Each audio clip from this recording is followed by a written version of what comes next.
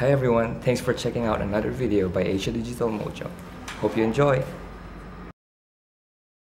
Thank you so much for joining this webinar. Today we'll be looking at the new rules of marketing and PR, and this is actually going to quickly look through a particular book that discusses this. So what is that book? It's The New Rules of Marketing and PR, How to Use Social Media Online, Video, Mobile Applications, Blogs, News Releases, and Viral Marketing to Reach Buyers Directly. So this is by David Meerman Scott, and it really takes a look at how new media is affecting how we market and do PR today. So what are these new rules? Marketing then doesn't necessarily work for marketing now. So what does that mean? Well, it means that before the advent of computers, companies often relied on TV ads, radio ads, and newspapers to send out a message. So they would have little print ads, they would have little banners, they would have 30-second TV advertisements, and in many respects, companies still use these forms of media. It's still very much so popular in many places in the world, but now that we're in the digital age, we have more tools at our disposal, which include the web, social media, smart technology, and what we want to remember is that everything is connected. My phone can be connected to my tablet, which can be connected to my laptop, which can be connected to my smartwatch, for example. So everything is connected, and we have to be really, really cautious of that and really remember that because it can be utilized to make marketing more meaningful. So marketing really is much more now than it used to be, which was just about advertising, selling products, being one way only, meaning that you would send out an ad and you just hoped that your customers did something about it. They didn't have to interact or do anything in respect to this ad. And it didn't work in conjunction with PR. So PR itself used to be just about the media only, with lots of very specialized language that only journalists would understand. And it would just be about getting as much news as possible and then releasing that information. But now marketing and PR are so much more about connecting with your audience and not just being a source of information. So how do we challenge these rules? Well, we challenge them by being different. So you need to have a lot of news coming out. And you have to think about options such as optimization for your websites, for your apps, for your services. What can you do to make your site, your app, the first that is seen?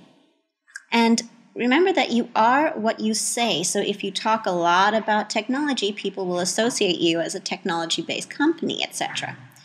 But what you also want to do is you want to open up communications and make it more about participation. So you want to make it more about engaging with your audience. What does your audience want to say? And now that social media has especially become very popular in the last several years, you want to embrace these different platforms that people use to share their opinions. And they have a lot of opinions. People want to be heard. They'll use Twitter, Facebook, etc. to tell you exactly what they think. Visual communication has become much more dynamic and engaging and interesting now than it used to be. And it's also within easier reach. So you have videos all over YouTube, Yoku. You have ebooks now, which means that your iPad could have 50-odd books in a single place. And that means that people can read whatever they're looking for in one area without having to go to a library, without having books take up a lot of space, etc. And marketing now and PR are not so much about awards as they are about winning clients. So you want to market right through direct communications, but you need to know how to do it. There are just so many tools out there, so what are you going to use for you? Some companies are very Facebook savvy, but they'll ignore, say, Pinterest, for example. Other companies may do the opposite. It really depends on what's right for that particular company. But you want to show off what is really good about you. So what makes you special? What makes you different? Are you very design savvy? Then use the right tools, such as Pinterest, to show off what you can do. And you want to create the right type of information. If you are design savvy, maybe you want to post up news related to different artists, the newest design trends, etc. And you want to know who your audience is beyond the statistics. It's not enough to just say our audience members are usually between the ages of 35 and 40. What do they want to do? It's not enough to say that your audience is between the ages of 35 to 40. What else about them should you know? What about their habits? Do they like technology just as much as they like design? Do they like television ads just as much? You also want to have a lot of news about yourself so that people get to know you better. You want to share what you know because people want more information. They want to learn more about you and about what you know. So social media has especially become popular in the last several years, and there are so many different platforms that you can use. And what a lot of companies do nowadays is they use them in conjunction with other platforms. So your Facebook account can be linked to your Twitter account. Pinterest can share to Facebook, etc. Job searching has even taken on a new form thanks to social media, meaning it's no longer about just searching and scanning newspaper ads for jobs. People often connect with companies through LinkedIn, for example. And using social media, you can create an audience and foster it through various means, such as forums, wikis, and through community management. And this is great because then you'll have a dedicated audience. So blogs, videos, and audio have really taken off in the last few decades. And these are really, really interesting tools for any company. Blogs are a really great way of updating what your company has been up to. And you'll find a lot of game companies, for example, use blogs to update eager fans about development. For example, maybe a new character has been added in, or a new trailer has come out. So blogs are also a really great way to check out what people are saying about you and to connect with people who are interested in your company. People will use their blogs to talk about you, and you can follow them and see what they say. And blogs are also a great way to sort of manage what your company's reputation is like. You can use it for, well, damage control, as some companies do, or you can use it to enhance your company's image.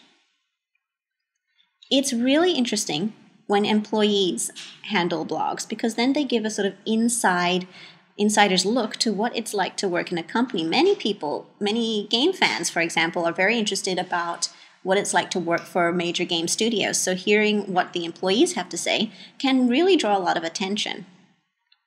Now, videos and audio are really great storytelling tools. They can be very thought-provoking.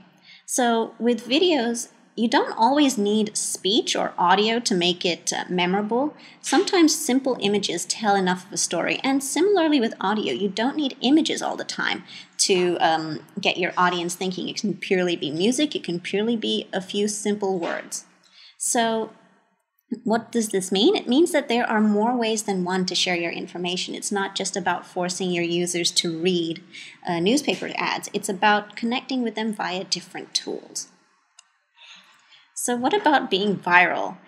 Well, going viral on the internet requires something a little different. A lot of viral videos and content goes viral because they're just different. They're humorous. They create a connection with the user that hasn't been quite done before in that particular case. For example, if you look at Grumpy Cat, hugely popular simply because the cat just doesn't look very happy.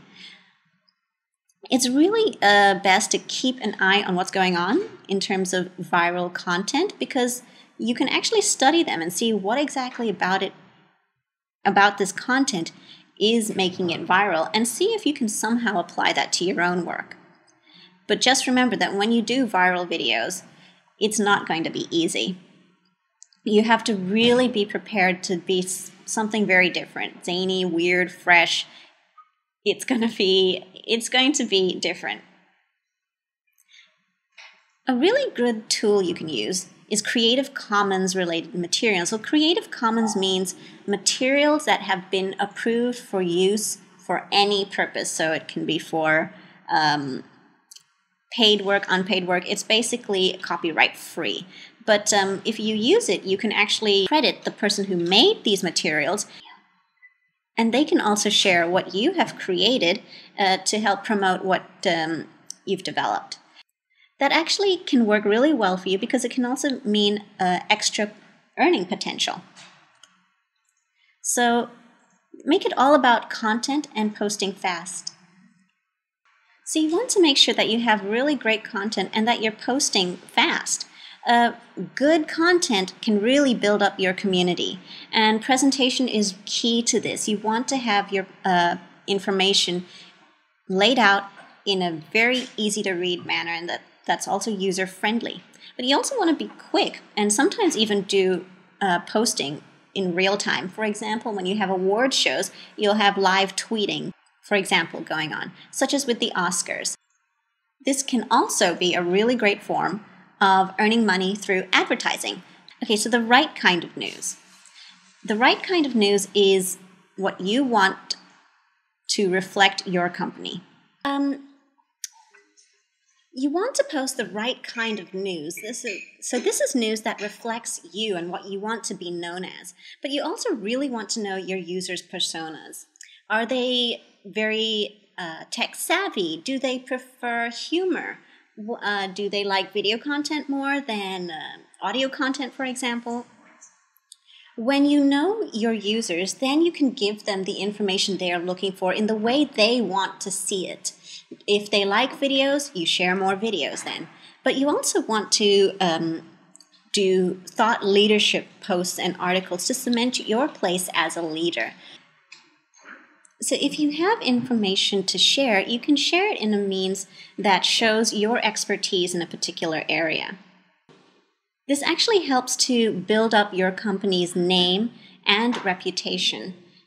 And you can do these thought leadership posts, articles, videos in multiple types of social platforms, such as newsletters, blog posts, papers, webinars, etc.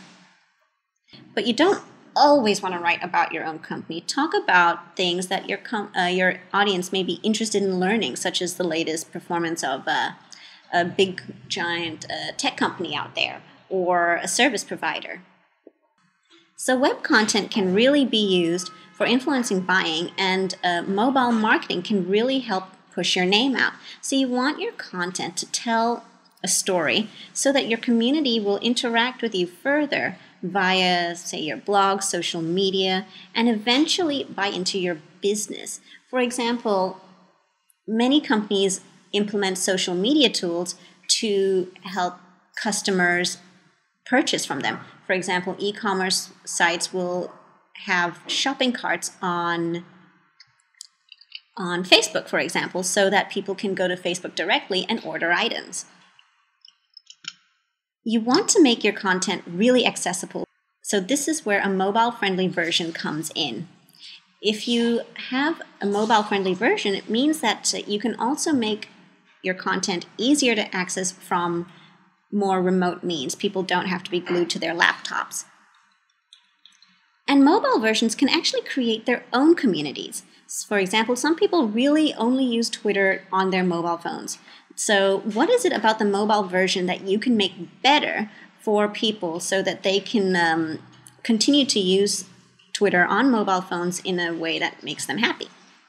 And you want to implement geolocation and QR codes to make content more interesting. So with these, you can make content really interactive and actually give rewards to your users. For example, if I scan a QR code, maybe I can get a coupon for something. Or with geolocation, I can learn the location of something really interesting to me nearby. Is there a coffee house, for example, etc. So you really want to get the right tool for you.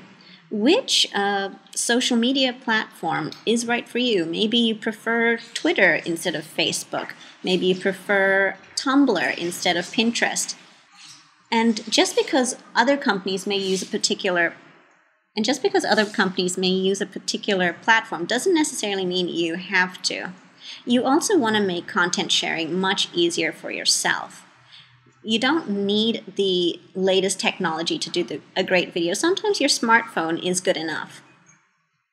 And you always want to create thinking about your users. What is it about my content that will make users come to me? And post everywhere. Post on your site and see if you can get your content posted elsewhere as soon as possible to build up buzz, interest, etc. And you want to implement things like RSS feeds and links to actually generate more exposure and get your page seen more easily on Google.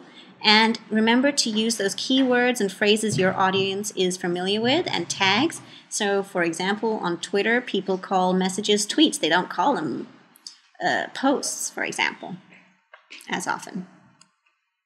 And also use newsjacking and search engine marketing. So newsjacking is the idea of posting out information as soon as you can. And it's a really great way of sharing and expressing your opinion ASAP. It's similar to posting real-time, and you can actually use real-time techniques like alerts to inform your readers when you've posted out something new. And Twitter is really great for this. You also want to know about search engine marketing and use SEO to help you get found more easily on website searches. And your landing page of your website should be really easy to look at and very attractive. So maybe a little less content, but have calls to action. So in conclusion, there are multiple tools and new rules that can be used to market your company better beyond the traditional of just newspaper ads or offline ads. We're now much more an online community around the world. So remember to implement both and don't be afraid to challenge the norm. Thank you so much. Hi everyone, thanks for watching our video. Like, share, and subscribe. Oh, and don't forget to comment.